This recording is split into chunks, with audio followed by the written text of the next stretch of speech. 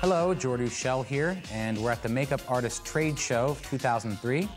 I'm sitting here with Dick Smith, the legend of makeup, and I'm going to conduct an informal interview with him here. Dick, for those that aren't familiar with your background, could you tell us a little bit about how you got your start? I was a freshman student at Yale, and I found on sale in the Yale Co-op bookstore a book on stage makeup. I learned years later it was one of the most awful makeup books ever, but I didn't know the difference. And so when I was at Yale, I decided to play around with makeup in my spare time. And I did that for a couple of years before the war got serious. And I would make myself up as one of the old Universal monsters. I went through Jekyll and Hyde, Hunchback of Notre Dame, Frankenstein, of course. I went to a movie all dressed up as Frankenstein with built-up boobs. In the meantime, I was taking a pre-med because I thought I'd be a dentist. Well, because of the war and the fact that life was very uncertain, I had no idea whether I'd survive it, and I thought, God, I love this stuff. This is such fun. I was a kind of kid that was never went in for sports. I was always indoors making model airplanes and things like that. Anyway, I decided, whatever happened, when I got out of the Army, I was going to try to get into makeup. And when I got out, it turned out it wasn't that easy. I sent pictures of stuff that I'd done to Hollywood studios, and nice things were said, but no job. And then my father said, you know, there's this thing called television. It took about 6 months of trying, and I finally landed that job at NBC. Literally, I was the first staff makeup artist. My wonderful pay was $50 a week, but I was glad to get it. I was so lucky. I came along at the right time in the right place. And it didn't matter I didn't know anything because television was just starting. Nobody in television knew anything. And I had to learn pretty fast because it grew. It was from one little radio studio. 5 years later, I had a staff of 20 full-time makeup artists, all of whom I had to teach. I was at NBC from 45 to 59. And then I left NBC and joined a producer named David Susskind, who did a lot of television dramas for 2 more years. And then all drama in television came to an end, really, because game shows came in. Susskind, in defense, went into films. And the first film he had made a TV production of Requiem for a Heavyweight with Jack Palance, which was quite a success. But now he went into making a film, and he cast Anthony Quinn. And I just went with him.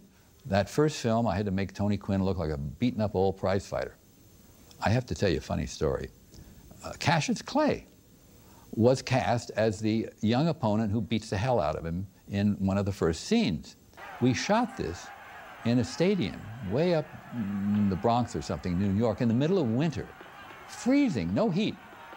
And so before every take in this prize fight they were shooting, I had to climb into the ring with a spray bottle and spritz them to make them look sweaty.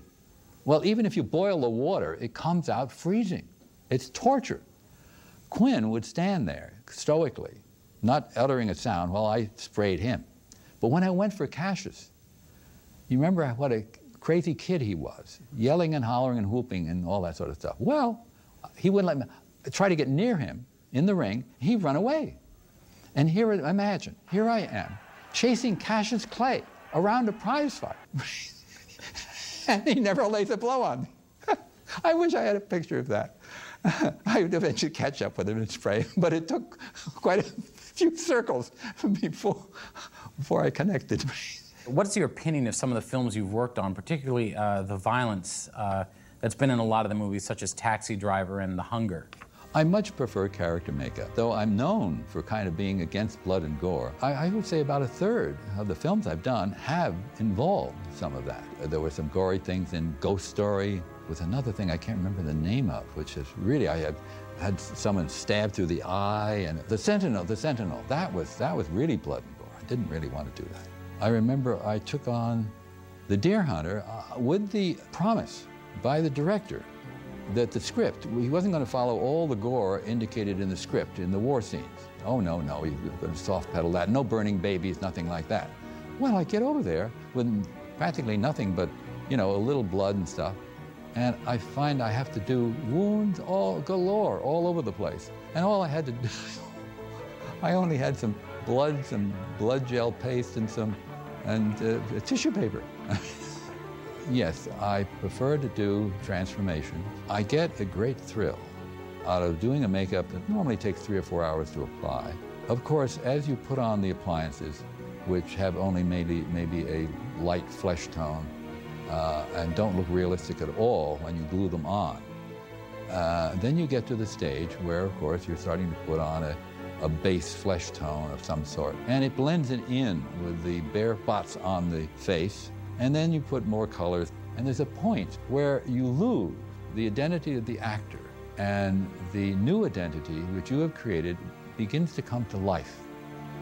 And that's an emotional moment that I call the Dr. Frankenstein effect, because we all remember the great scenes where the monster comes alive and Colin, I think it was Colin Clive, the actor, practically screams, "It's alive! It's alive!"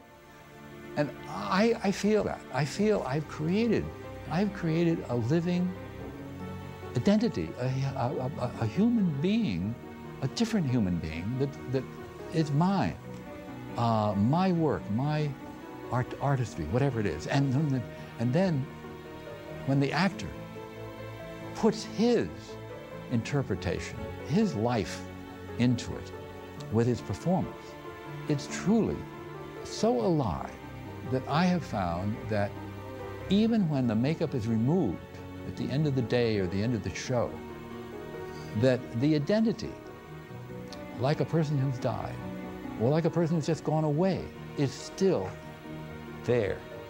It's like that person had a brief life that was a real life, and that is so strong that you think of it as a person who lived. Now, one of the things that I noticed in the creatures and stuff that you've done for films is that your design ethic is different from any other makeup effects artist in the business. I'm wondering where you get your inspiration from, where you come up with your ideas for creature designs, because they are so different from the other stuff that I've ever seen. Well, I'll give you an example on The Exorcist, which was certainly as big a challenge as one could face, I think, in that department. Since it wasn't, wild, it had to be my favorite word, believable. I always look for research. I always look for pictures to inspire me. And so I went back through anything I could find that was bizarre. I have saved extensive reference and pictures that I've cut out of magazines, and they cover everything that I can think of that could relate to makeup, historical characters, animals, bizarre things, anything I think might have some use. And so I comb my files. And I remember searching for inspiration for The Exorcist. It was very difficult to find anything that was applicable. I did a Way Out TV series in which I used a combination of some leonine-type leprosy with an eye disease that I found in a medical book, where the whole eyeball tends to be pushed out of the socket. Horribly nasty. And so I incorporated that into this makeup. So there are sometimes I can find something that almost literally I can copy.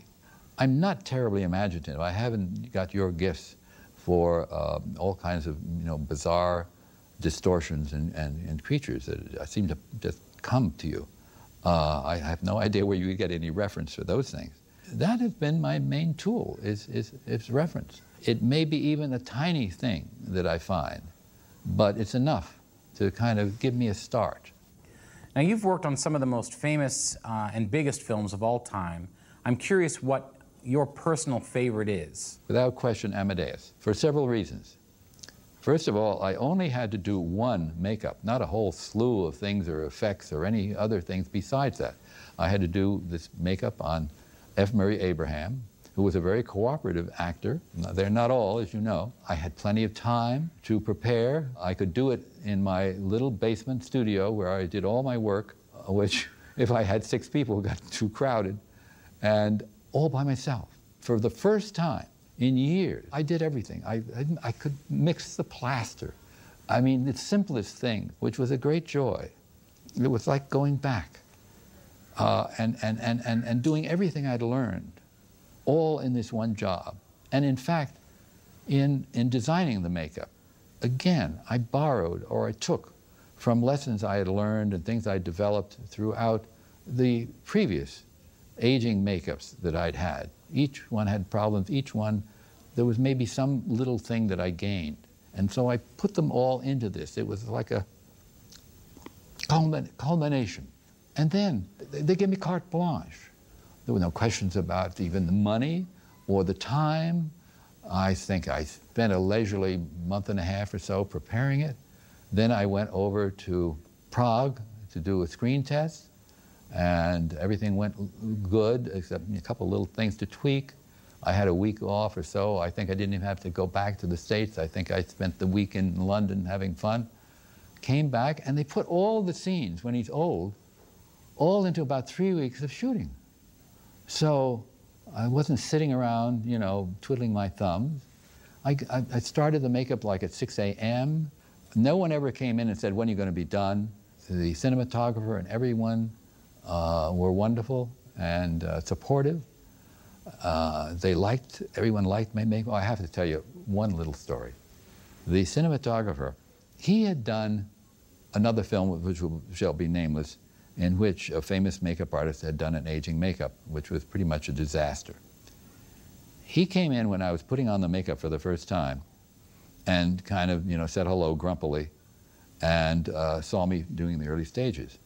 I learned what I'm about to tell you later from the head gaffer, Dickie Quinlan. The cinematographer came out and encountered Dickie and said, "Oh, this is not going to work. I know these things. I know these things. We're in trouble." And Dickie said, "No. You wait and you see. Dick will pull it off." No. Anyway, he came back again a couple of times while I was doing the makeup, but he never came back towards the end when I got the color on, right? Well, I finally finished and walking down the hall, and the studio is way down this hall, and there's the cinematographer outside chatting with someone. And he sees us coming from a distance, and he's doing this kind of thing. He's looking, you know, staring from a distance, and we come, I'm following, and the minute he sees F. Murray, he darts into the studio. And what he's doing, he's turning on the lights and getting ready. So when we walk in, immediately, the director immediately tells F. Murray where to sit. They've got now the cinematographer is racing around, changing lights a little bit, checking and looking at him, looking in the camera, all that routine, 2 or 3 minutes. And then he's finally ready. He turns and he signals to the director, and then he turns and he spots me on the sidelines, standing there with my kit, and he goes,